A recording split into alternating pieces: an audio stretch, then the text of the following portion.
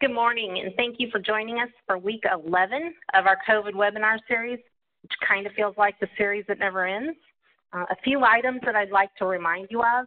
We will continue to send out email blast updates every Monday, Wednesday, and Friday. However, as was previously mentioned, if we have information that's timely to share on Tuesday and Thursday, we'll still go ahead and push out a blast, just like we did yesterday. Just know if you don't see one on Tuesday and Thursday, we're on that Monday, Wednesday, Friday schedule. Also, just a reminder, please continue to submit your stories from the field and to recognize your frontline heroes. And lastly, if you don't already follow us on Facebook and Twitter, our Twitter handle is @MDisabilities. We encourage you and we ask you to encourage your families to follow us there as well. And with that, I am going to turn it over to Val. So I am not Val. Val had to jump off on something else, so we're going to go out of order this morning. Hi, this is Gary Schaunsmeyer. First, I'm going to handle a question we got on a stimulus payment. Can we get clarification? We're being told they cannot be used for room and board costs. What would be needed? Why would that be if needed to pay bills? So the stimulus payment is available for things that are a normal liability of the consumer. And if room and board, if they have a liability for room and board, that the stimulus payment, if for some reason they don't have other resources, the stimulus payment can cover that. So it is for their normal liabilities. After that, I have some frontline hero stories. It is my pleasure to read. The first one is Sonia, works in St. Louis. So through everything, Sonia shows up to work, keeps an upbeat and positive attitude. She jumps in as a role model and shows the DA staff that she will do the same as she is asking them to do. In a time of need, she has come in on extra shifts to help things run smoothly.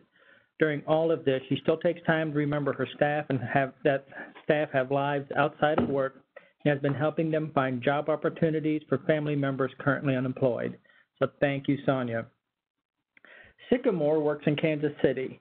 We want to recognize staff working in a home in Kansas City, including Sycamore, where multiple individuals tested positive for COVID-19. These staff, so this is for all the staff at Sycamore. These staff provided critical care for all 9 individuals in the home during this very difficult time.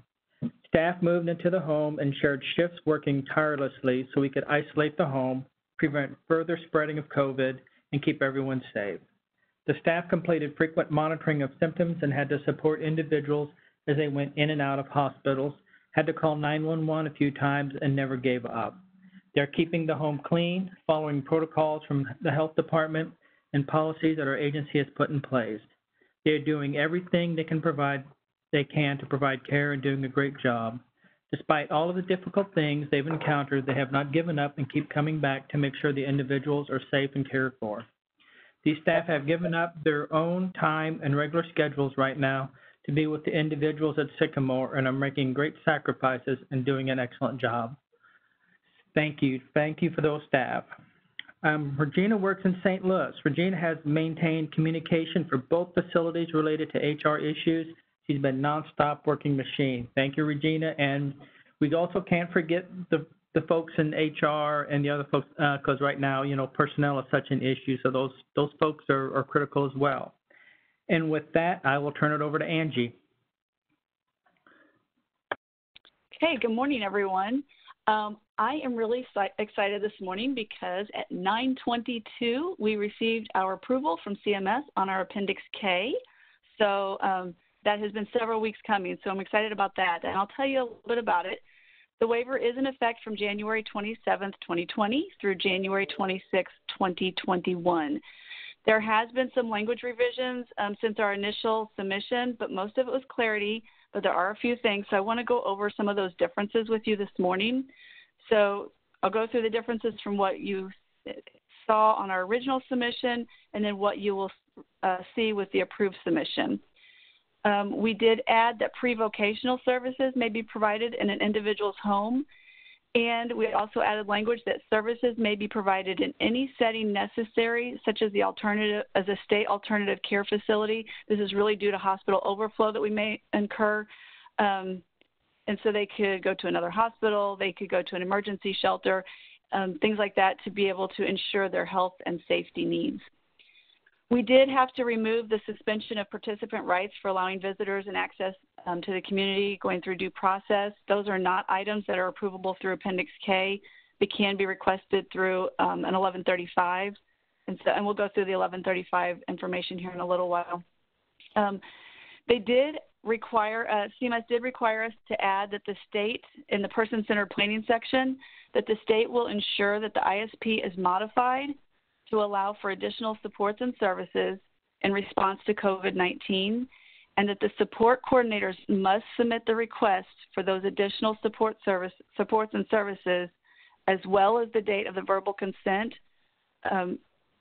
no later than 30 days from the date the service begins. So that was language that they just had us add this week. So again, that those ISPs must be submitted within 30 days from the date that the service begins, and that would include the date that the verbal consent was provided. So make sure that's documented. And we'll talk a little bit more about verbal consent in the 1135 update that I'll provide here in just a second. We removed language allowing for notification and entry of the DMH, the DD defined reportable events to be reported outside of the next business day notification and entry requirement. So that was removed. We were able to keep allowing certain waiver services during individuals' hospital stay in the event that the hospital was unable to provide the service, but CMS did require that we add that these waiver services could not substitute services that the hospital is obligated to provide under federal or state law or any other applicable requirements, and they must be designed to ensure a smooth transition from the hospital to HCBS settings to preserve the individual's functional needs and abilities. We also removed adding medical supplies and equipment and appliance above what state plan covers. Once we started digging into what that definition would be, we really figured out that it's already captured in our specialized medical equipment and supplies definition, so we were okay there. And we're going to work on getting this approval posted on our COVID site along with any updates that we need to do for provider guidance that we've posted previously. Also, and I did not realize this last Friday because we have not received the official letter, but it is posted on CMS's website. They did approve additional flexibilities through our 1135 waiver request, our original one that we sent back in March. So they posted on their website on May 14th some of these flexibilities for HCBS settings and our targeted case management services. So the first flexibility to share is that CMS is temporarily allowing our waiver services to be provided in settings that have been added since March of 2014 and not determined to meet the HCBS rule to accommodate when an individual requires relocation to an alternative setting to ensure continuation of needed HCBS services. So that's a lot of word. That's CMS wording. So what does that mean for us? Basically, what I already mentioned in the Appendix K is that we can expand waiver services to be provided in settings like in hospitals or hotels or shelters or schools or churches when it's necessary due to that COVID impact. Thankfully, we have not seen this happen yet in Missouri, so we're doing okay there, but it is in place in case we need it. CMS has also granted the authority to permit us to temporarily waive the written consent under the person-centered planning by allowing that documented verbal consent as an alternative to individuals and the provider signing the plan and all those documents that are included as part of the plan. So this is something we've already been doing. I know it's uncomfortable and it's odd because this in the past, but it's okay now officially to document that verbal consent of the individuals and the providers for that plan. And again, going back to Appendix K, these changes would need to be submitted within 30 days of the change. With the 1135, these approvals are in effect from March 1st, 2020, and they do terminate upon the termination of the public health emergency, including any extensions. And they've reiterated that in no case will any of these waivers extend past the day of the public health emergency.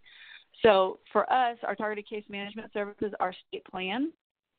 Some of these HCBS rules are state plan, but it bleeds over a little bit to our Appendix K.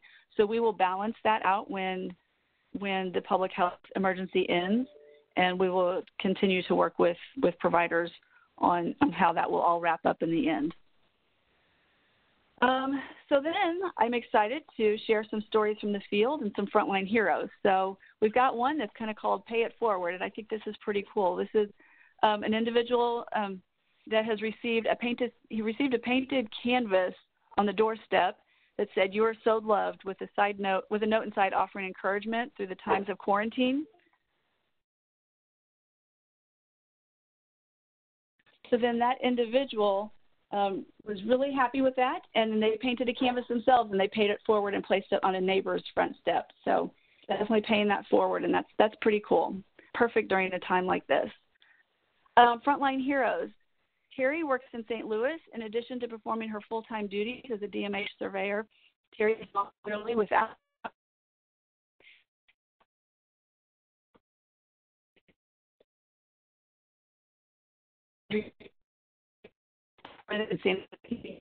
staff who support clients at the center. Additionally, I'm a cheerleader for the entertainment decor of her fellow surveyors during the current pandemic. So thank you, Terry, just for your positivity and helping others out in a difficult time. Paula works in Columbia. Paula works with two individuals who usually spend their days at a day program. And because of the pandemic, the individuals are home instead of out in the community. So Paula has worked with both of them to make sure that they're staying active and enjoying their extra time spent at home. They've done multiple crafts, completed science experiences. This one sounds good. Completed science experiences with Skittles, played games, and put together all kinds of puzzles. She helped one of the individuals purchase a Roku so that she could enjoy Disney+. Paula has also helped out in several other houses when staff was short. She's helped secure extra PPE and supplies in the community and found people who could help make masks. They're very lucky to have Paula on their team. And I think all of these workers, we're all very lucky and blessed to have them working with us every day. So thank you all very much. And with that, I will turn it over to Kim. Thanks, Angie. Good morning, everyone. Just wanted to touch base real quickly with everyone about some exciting things that are happening statewide around community testing. As hopefully all of you are aware, one of the pillars right now that's supporting the Governor Show Me Strong recovery plan is around rapidly expanding testing capacity and volume across the state. Within the division, we're initiating some efforts, and we've already reached out to some of our contracted residential providers who support individuals in group home settings, just collecting information on what your current testing needs might be for both participants and staff who provide support services. We're going to be reaching out next week to some of our contracted ISL service providers to collect some additional information as well. What this means is once we're able to collect that information and the division receives notification that we have the ability to access additional testing to support those efforts, then we'll be contacting you and trying to coordinate with you respectively. So we kind of be looking for that correspondence, and that's what that is supporting in regards to those efforts. I have a story from the field to share with everybody.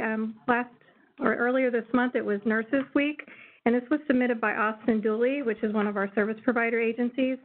For Nurses Day, they decorated the sidewalks with sidewalk chalk of the homes where they were providing services, and they hung up signs to show their love for all that their nurses do. And they also received a Nothing But Bundt Cake Tower to show their appreciation, which sounded pretty cool. So hats off to those nurses. Then a couple of stories also from our frontline heroes that are also related to nursing personnel. So this one is out of St. Charles area. Veronica, they said, is a hardworking nurse, and that she's given more of herself than they can imagine.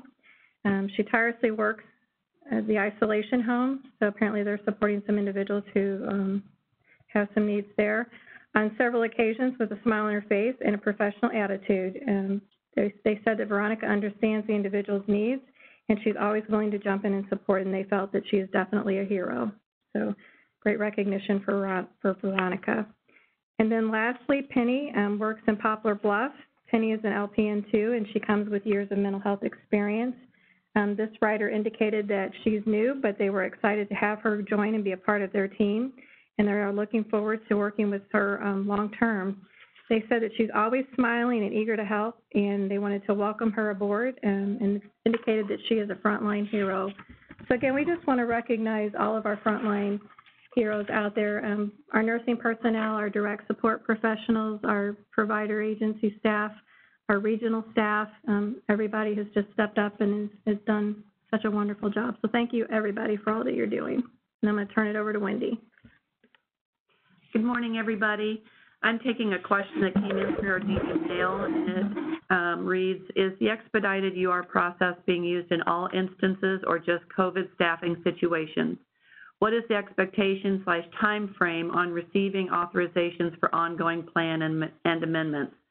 The expedited UR is only intended for use with the COVID related changes to programs and services, and you should not expect any changes with the timeframes in approving plans through the regular annual plan process or the regular UR process. There's been no changes made to that, so that should continue as usual. I'm going to do a couple other questions here while we're waiting and hoping Val can jump back with us.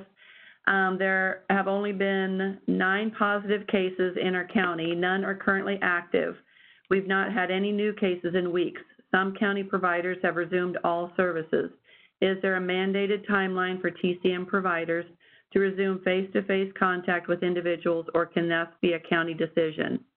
It is a county decision. We are not mandating any time frame or timeline by which you can do that. You're really going to have to take into consideration the activity of the virus in your county and the surrounding areas where your staff may be coming from, if you have staff living in surrounding counties. So that needs to be considered as well.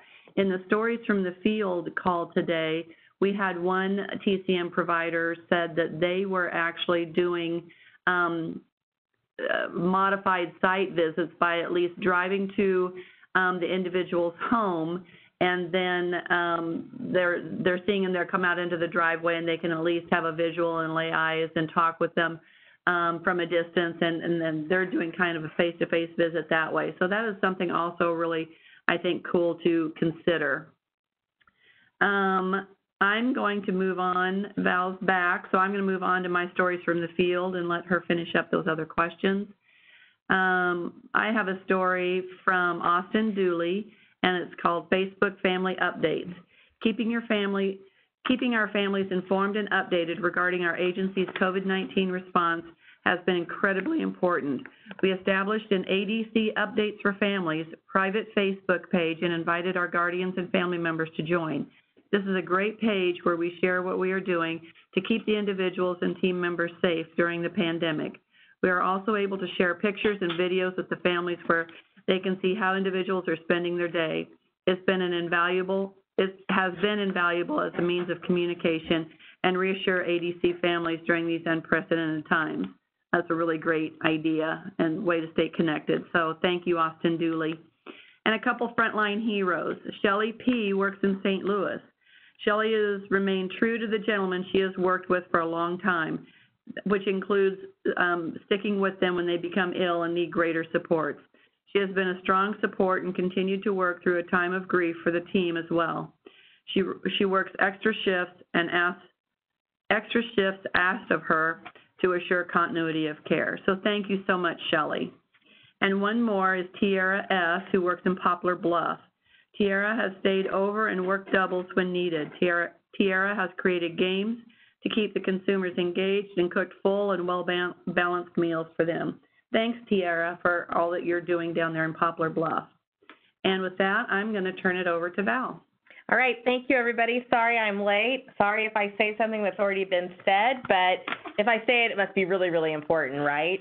I don't know how many of you in the state today got to see some sunshine this morning. We did get the bright yellow ball for about an hour and a half here in mid-Missouri, so we were happy to. It's gone now, though, so we're back to normal gray.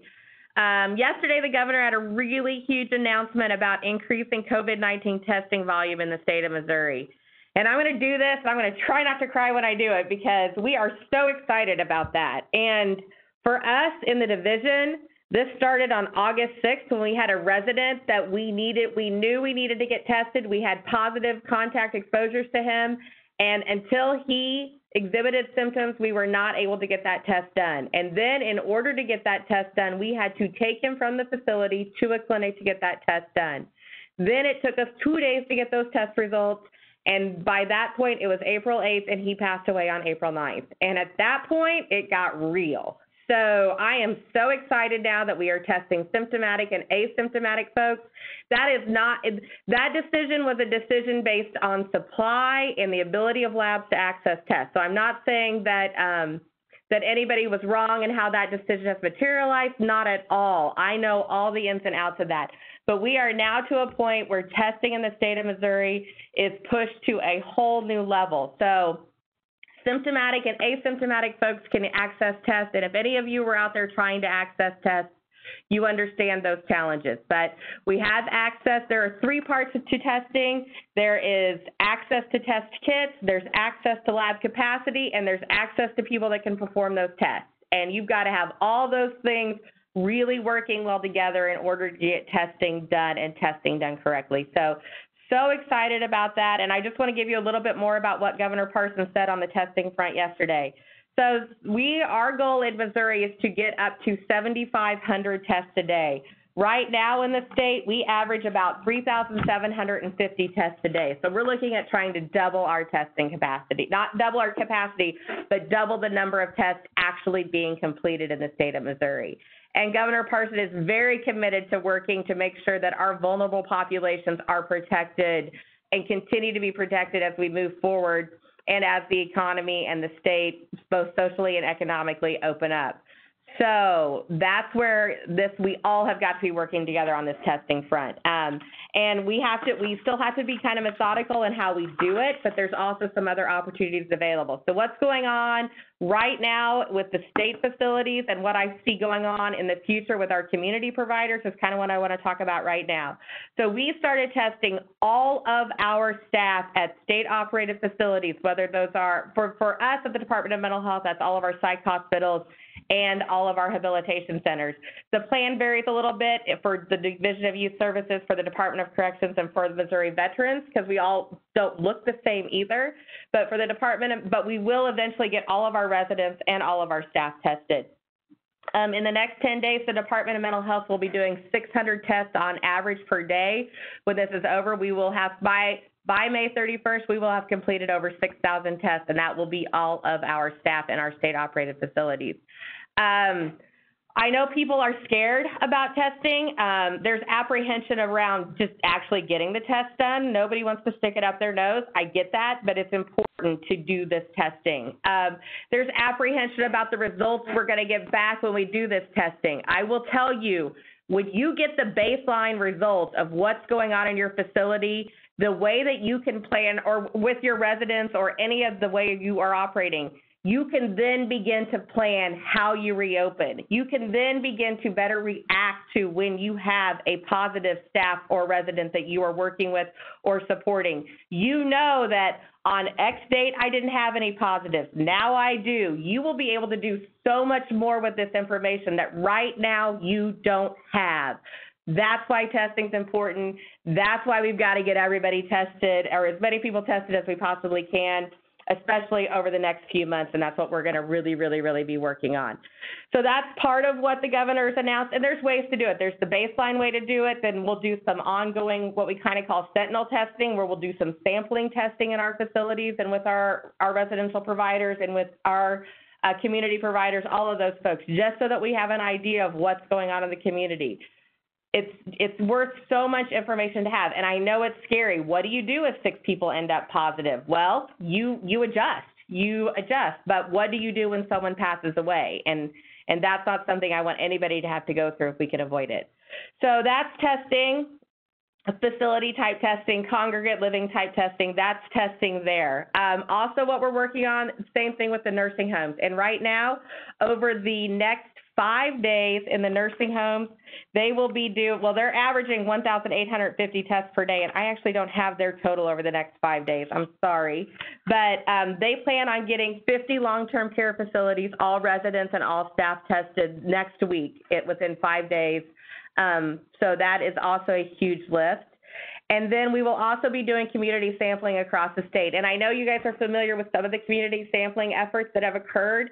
And those community sampling efforts were really limited to those areas, whether that be a certain zip code or a certain county. The state is going to announce today another community sampling effort. and that community sampling effort will be open to any Missouri resident, whether or not they are symptomatic or asymptomatic. And I hope the counties are in here. Yes, in Boone, Cape Girardeau, the locations will be Boone, Cape Girardeau, Greene, Jackson, Jefferson, and St. Charles County. Those counties were picked because they tend to be hub areas for healthcare, so people are familiar with accessing those counties to get healthcare type services. And the goal will be to do 970 tests throughout those community sampling efforts every day. There's also some smaller counties that will be participating more on a county-wide basis, but we will continue to make sure that you all have all of this information. But please, please, please be taking notice of these opportunities. And if you're really looking for what is my civic duty to do in the pandemic, right now that civic duty is to get tested and understand if you're positive, if you're negative, so that you have some information. The other thing I wanted to share about testing is they are also planning to do 9,000 test collection kits through the St. Louis Region Task Force, and that will also be happening as a separate effort from the community sampling. So I don't want people to think St. Louis is left out. They are not. They just have their own, they've been at this longer than the rest of us, and they've got their own path, their own way to get things done. So that is where we are at on testing. Like I said, testing matters. I can't say it enough. I've been on my soapbox about testing mattering since the end of March, and I truly believe that it has made a difference in our facilities when we have been able to test. Just to give you an idea, in one of our facilities, 50% of the people that we have tested in that facility that have been positive have been asymptomatic. They had no idea they were carrying the virus at all. So there's still so much we don't know about the virus. We don't know how long it's live. We don't know how long it's contagious. We're learning all of those things as we go. And again, that's another reason why testing is so important. If you don't know, I mean, I'm really, really pretty passionate about testing. So, and I'm really passionate about getting all of our folks tested, and I hope we can get that done over the course of this year and in some sort of rhythm where it makes sense for us to start rejoining society and being part of the economy like everybody else. There's some really strict rules that are coming down from the CDC on what's expected for long-term care, and one of those is that all residents and all staff at any long-term care facility have got to be tested before they can even start to presume to open up. So I don't know that we're quite that. I don't know where we're at on that, and that's something the state's going to be looking at over the next week, but it is really a key to any sort of reopening. So I want to make sure people understand that. Okay, so I'm really confused because that's on the back side. Okay. So I have some papers here, sorry. Okay, so that's really our Fusion Cell update too, is our testing update. We continue to monitor counties north of I-70, Buchanan County, Andrew County, Audrain County, Sullivan County, Gentry County, Adair County. Am I missing any of them? I might be, but we do continue to monitor those counties. The state of Missouri did roll out a new dashboard this week, which we've shared out, and we can continue to share that. We can actually post that to our website too for people that are interested. That dashboard shows your 7-day case total, your 14-day case total, percent of growth, really important factors that you need to know as you are looking at how you re-enter communities, okay? So please take a look at that. I'm a data nerd, so I really love it. I love being able to look at that, and it's a county view, so it's really, really easy to see and understand, I think. They did a really good job on that. Budget update, it's not good, guys. I cannot be, like I said last time and maybe on a different call, I do this a lot. I cannot tell you, I've never seen it like this, and I've been through 2 different recessions. It's fast, it's furious. We don't know when it's going to recover. There's so much that we don't know. And without really solid guidance from the federal government on what they're going to help us with or what they're not going to help states with, and I'm not saying I endorse or don't endorse that, but without knowing if there's going to be money coming from the federal government to the states, I can tell you that it's going to be really, really difficult to plan.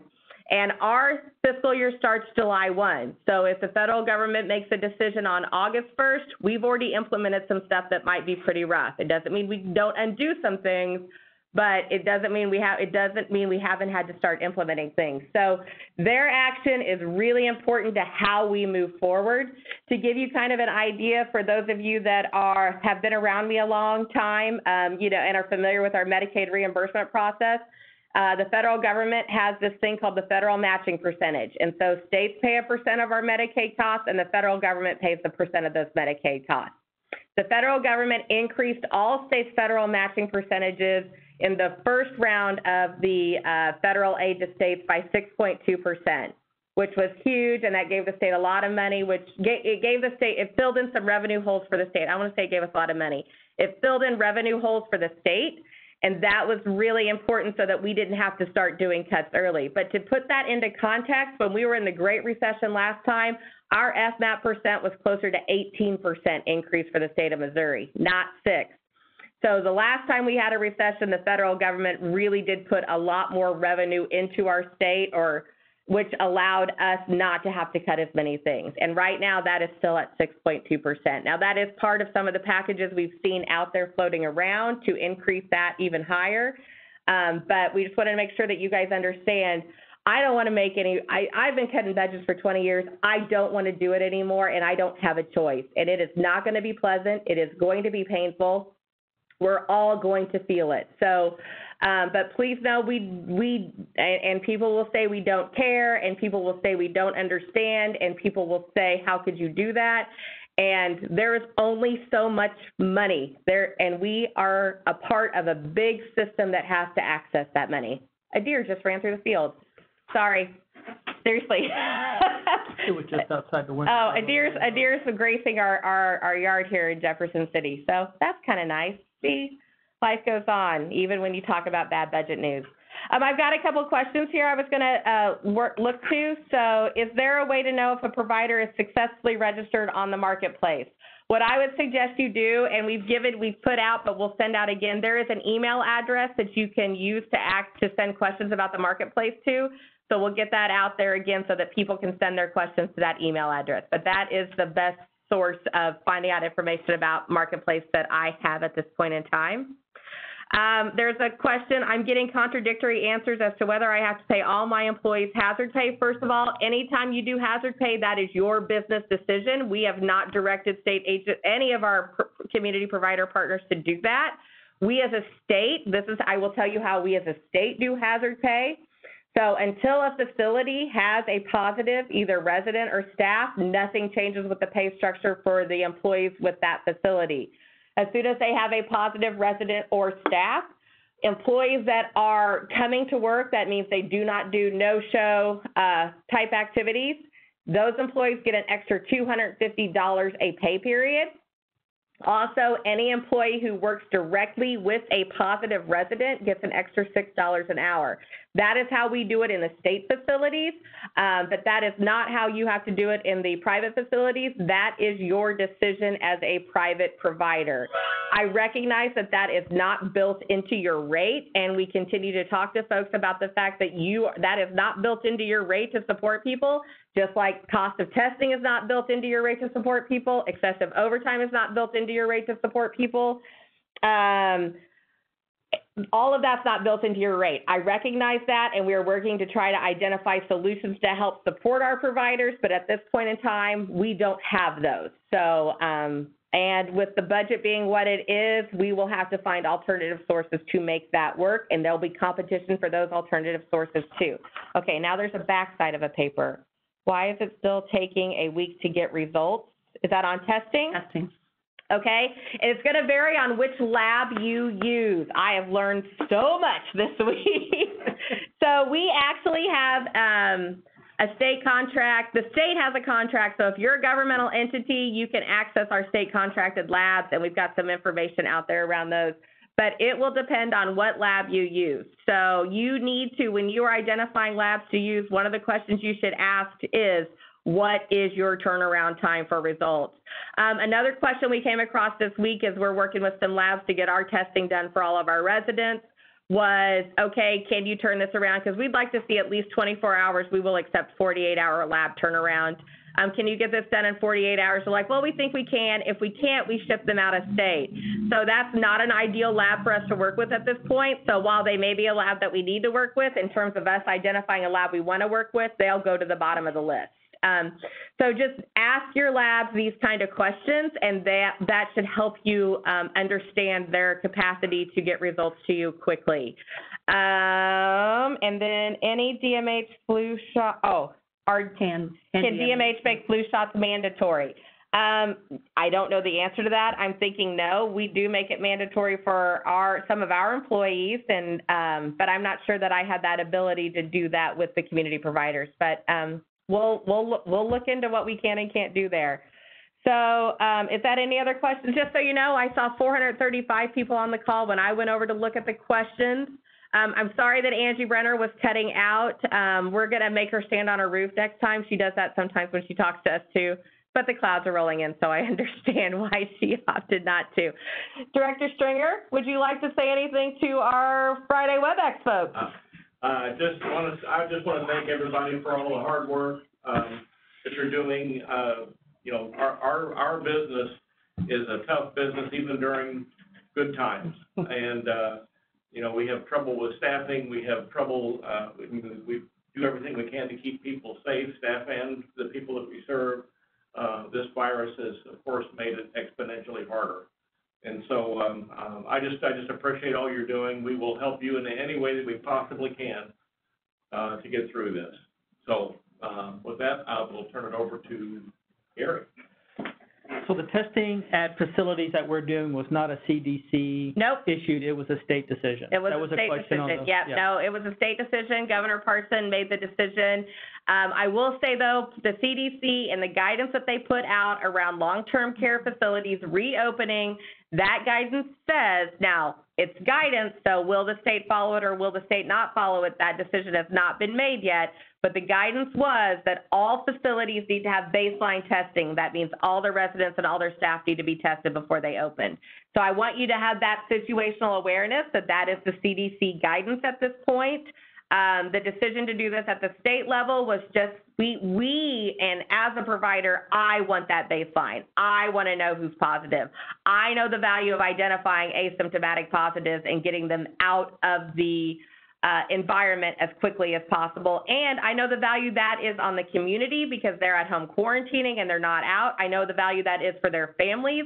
A lot of our folks are living in multi-generational family situations, and they themselves have autoimmune disease or members of their family have immunodeficiencies. So it's just really important information for our facilities, for our communities, for our families. It affects everyone. And so that's really why I am so proud that that is our decision moving forward.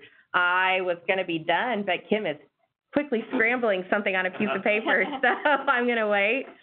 The deer did make it across the road, for those of you that were worried. I was worried.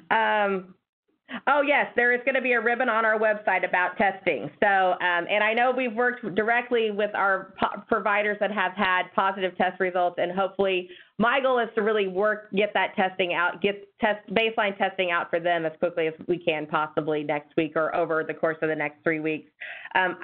My goal was Friday, but I tend to set really high goals that I can't meet. That's good, you know, because then you keep working for them. So I'm okay with that. But testing, I can't say it enough. Also can't say enough again, thank you for all that you guys are doing out there. I know our jobs are getting tougher. And I know that there's a lot of different information floating around there, so I appreciate you taking the time to listen to us every week as we try to keep you as up to date as we can. Please enjoy your Memorial Day weekend. Remember the reason for the holiday, and thank you for all you do. Have a good weekend.